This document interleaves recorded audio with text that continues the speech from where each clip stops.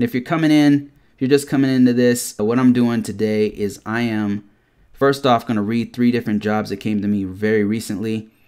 And then what we're going to do is we're going to open this up to questions, Q&A if there are any questions. And is this a good one to read? Yes, this is good. Okay.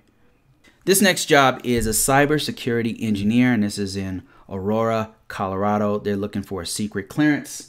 Before we start, you should know that if you're wanting to go deeper into this, or if you're wanting to know how I'm able to get these awesome $78 an hour jobs, you go to ConvoCourses. You can sign up for free. It has free courses and stuff there for you to check out.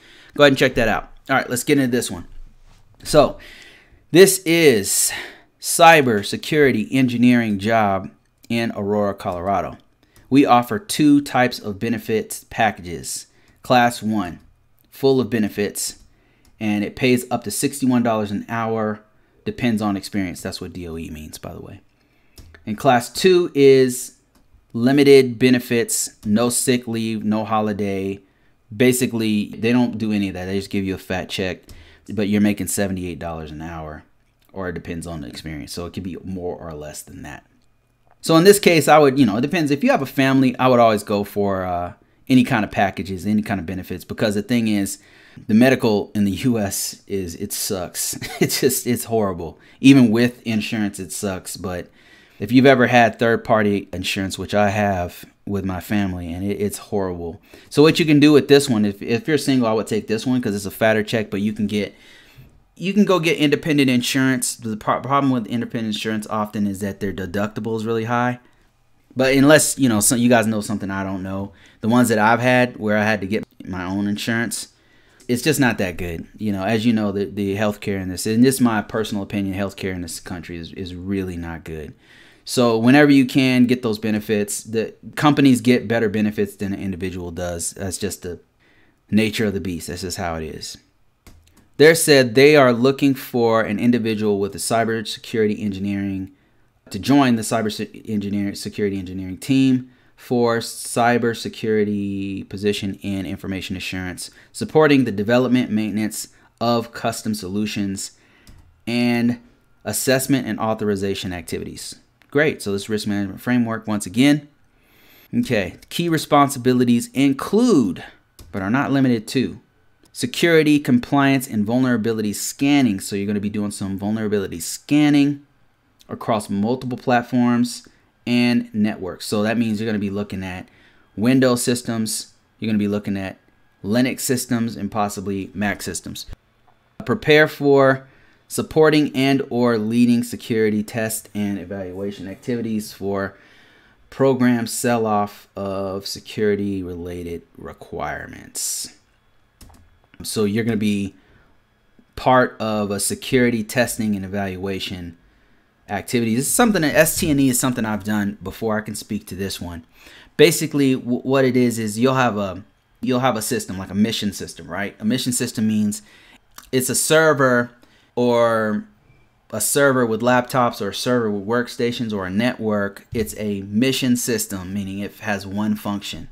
It could be we gather information from these satellites, or we monitor a sunspot that's, we monitor the sun, or we monitor the moon, or at least speaking from my own experience doing ST&E. What I would do is I would go to the site that's doing some kind of research or something, right? This mission system. And then I would look at it, I would run a scan on it, and run the scan on it. I would collect the data and say, okay, what security controls are being met, or what security controls do we need to fix? And then is the system still working after we put the security controls on it? So those are the 2 things you do.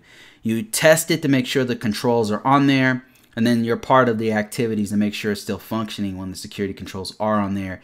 And then you're also evaluating how well the security controls are on the system, on the mission system. So it's kind of preparing the organization, whatever the Air Force or Department of Defense or Department of Meats or whatever department it is.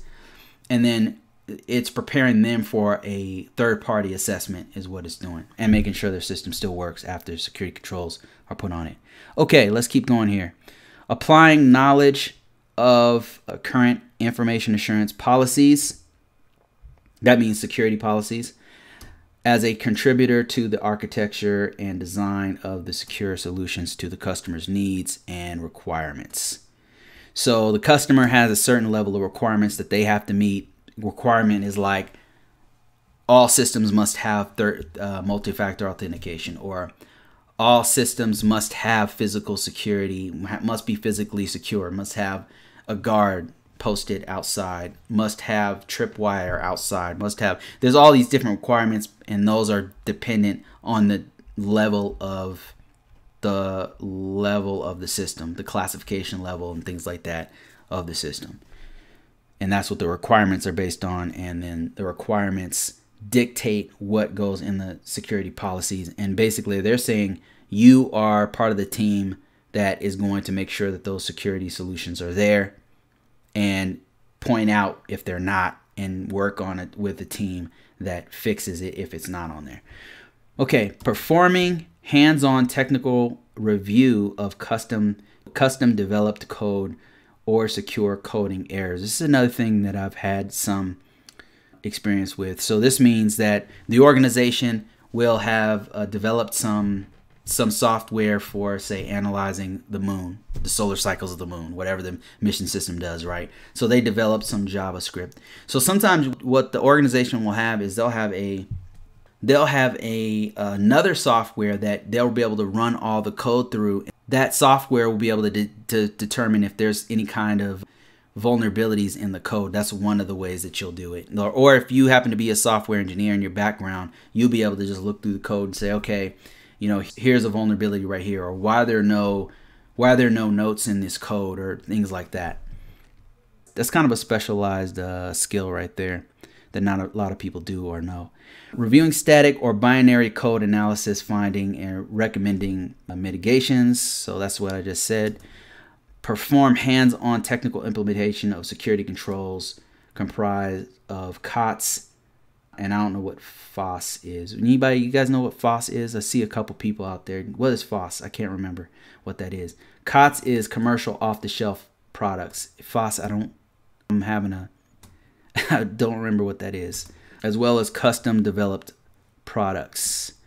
Preparing for writing and presenting trade studies, cost-benefit analysis, reports, and briefings required. Okay, so let's break this one down really quick before we go on. So, preparing for writing and presenting trade studies. So this means so what they're looking for you to do is say, okay, this organization needs a firewall, right? And they're like, okay, well, what firewall do we get? They're saying, when they're saying look at trade studies and things like that, what you would do is you go online or go to the vendor's site, or even talk to the vendor directly and say, and determine what firewall. First off, what can we afford, right? What kind of deal can we get? Can we get a deal where we have 3 years of their software support? And then, is the software still supported, right? So you don't want to get some unsupported end-of-life software. You want top-of-the-line software to protect your assets. Looking at trade studies is like you're analyzing, okay, what is the requirements of our organization? You know, what is there a list of firewalls that we can get? And then what's the cost benefit analysis? What can we afford? And then, can we afford to not have a firewall? Can we afford to have an end of life firewall? Can we afford to have an inadequate firewall?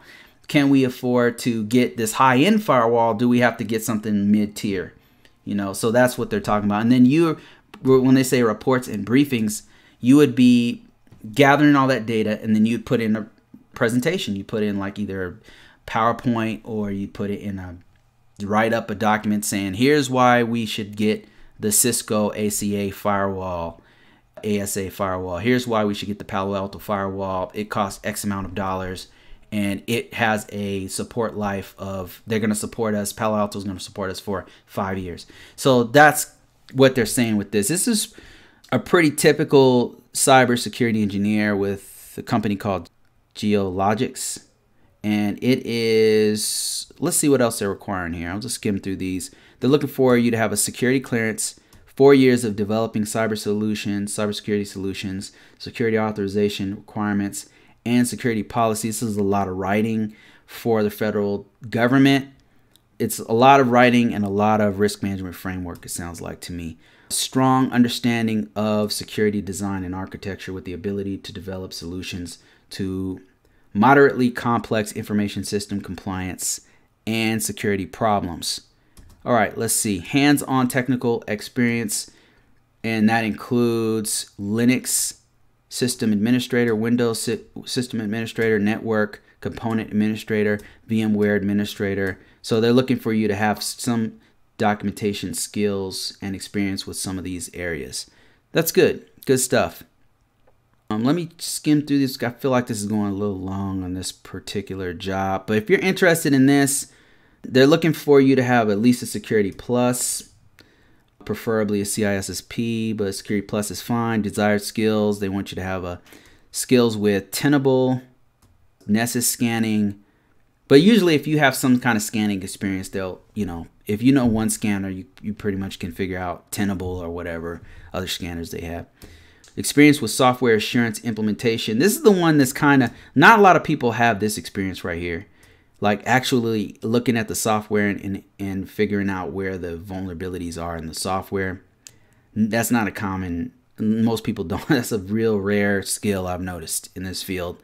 So let's see, experience with highly matrixed organizations, Department of Defense, but it could be, you don't have to have Department of Defense experience to do this kind of stuff. If you have a strong risk management framework background, that would be enough.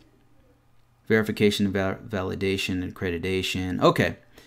They're looking for a bachelor's degree in science or STEM. And so normally, like, they're looking for you to have a bachelor's degree in some kind of technical field and then 4 years of relevant experience. So if you had an experience in mathematics, and they say it right here, if you had experience in mathematics, then you could still get this job.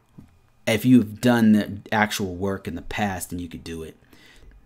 All right, if you want to get this job right here, if you're interested in this, let me see if I can get the phone number, or yep, here we go. If you're looking for this job right here, here's the phone number, and I will put this in the link description below if you're interested in this position. But it is phone number 909-345-7222. And that's 909-345-7222. And that's with Geologics. And that's in Aurora, Colorado. You need to be security cleared, and you need to have some background in cybersecurity engineering. All right, let's go to the next one.